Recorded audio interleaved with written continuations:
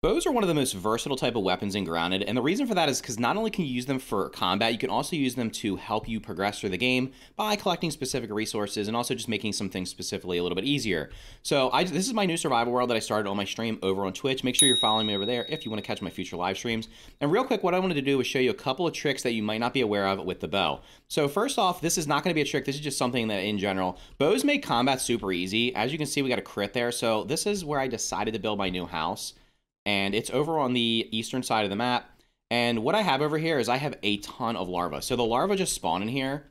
And what I found was using the bow allows me to basically just wipe these guys out pretty quickly. So I've been using the crossbow for this. Once I was able to craft the crossbow, I just started using it because these guys seem to respawn almost every day. And I basically can't even walk out my front door without having to deal with them. So the bow just makes combat super easy. As you're aware, you can cheese many enemies with it. So aside from that, it also has a lot of other uses. The first one is going to be that you can actually shoot down dewdrops from the grass blades up here. So, of course, you're probably aware, or maybe you're not, you can chop down the grass blade or you can actually hit it and the dewdrops will fall. But if there's a dewdrop you can't reach and you don't want to waste the durability on your axe or trying to figure out which grass blade to chop down, or maybe you get unlucky and it rolls down and goes into water, you can just shoot the dewdrop right there like that, get your water, and you'll get your arrow back. That's super useful if you're looking for something to drink, especially early in the morning when the dew's around. And of course, you can also use it for shooting down the aphids. That's not a trick because you probably know that, but especially over here by Aphid Island, these little guys like to run up the grass blades and they end up getting up on top of there, and trying to figure out which one they're on is usually a pain. So you can shoot them. The only thing you have to be careful with is trying to make sure that you don't end up hitting them and they fall on top of something else, because then they'll get stuck up there.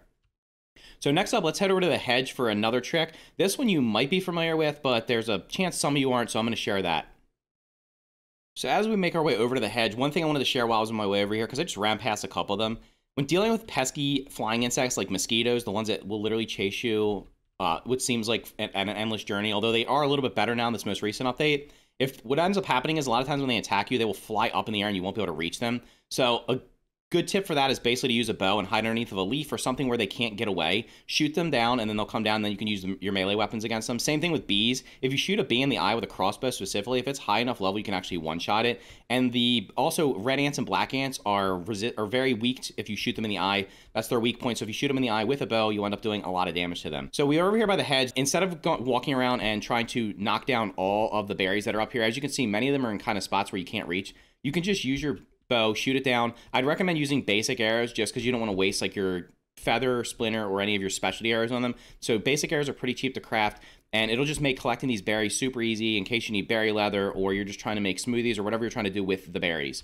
So now let's head back over to this water over here to share the third and final trick. This is one that I recently discovered, and I think I'm going to go on a limb and say that I don't think most people know about this because I've never seen anybody talking about it. Correct me if I'm wrong, but I've been using this for a little bit, like maybe the last couple weeks, especially on stream, with basically just hunting the underwater enemies. And that's that you can actually use a bow in the water when you're fighting underwater creatures.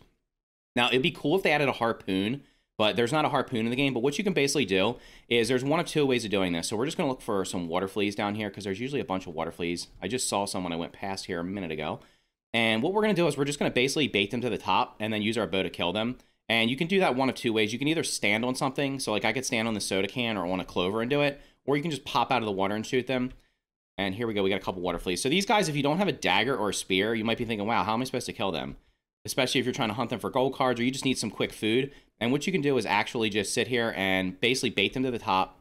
So we got this guy over here. We're going to get his attention. We're going to get his attention. He's only got one eye, so I guess he can't see us very well. And we're going to make our way to the top. Now we got two of them. That's pretty cool. So we're going to lure them up to the top here.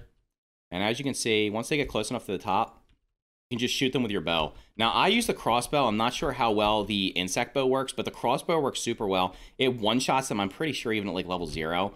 These guys have like no HP. You can kill them in basically one shot with the bow. But that's going to give you basically easy pickings for water flea meat, for the tadpoles over by the koi pond, because you can get them, you can lure them out from under the lily pads, or if you stand right in the right spot on the lily pads, you can get them. If you can find some water boatmen up at the top, you can use it on them. I've even used it, especially in this new world, when I didn't have like the greatest gear, I used it for luring up the diving bell spiders to the top of the water so I could kill a couple of them to get their parts too. So those are the 3 tips. Just to go back over them once again really quickly. You can shoot down dewdrops using your bow from the grass blades. That way you can control where they go. They'll go right down on top of you, and it'll be much easier for you to be able to collect them, and the arrow should drop straight down with it as well. You can shoot berries down from the bushes. Obviously the hedge has them, and then up here in the upper right corner of the map, they did add, I think there's like 3 of them up here now, up in this upper garden area that, now I wouldn't recommend counting on those just yet because it looks like it's still a work in progress. There are maybe like 3 or 4 berries in each one of those bushes, but some of them right now get stuck so they don't fall all the way down like most of these do. But you can certainly use that as a safe place to farm them right now before the 1.0 update. And then last but not least, of course, was farming water creatures using a crossbow. I'm sure the insect bow works as well, but the crossbow just does more damage, so it's much more likely you're going to one-shot them. So anyway, let me know if you have any other bow tricks in the comments down below. If you want to see me testing ideas for future videos, follow me over on Twitch to catch my live streams by clicking the purple heart on the screen right now. Thank you for watching, and here's another video you might enjoy.